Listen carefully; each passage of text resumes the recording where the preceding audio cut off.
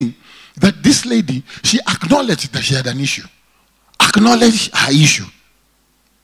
You must acknowledge your issue. This is a disturbing matter. Of course, hiding, it was secretive because no one could see it. But it is a matter that she's been experiencing. So when Jesus showed up, she acknowledged that she has an issue to herself. That is why Mark writes that she said to herself.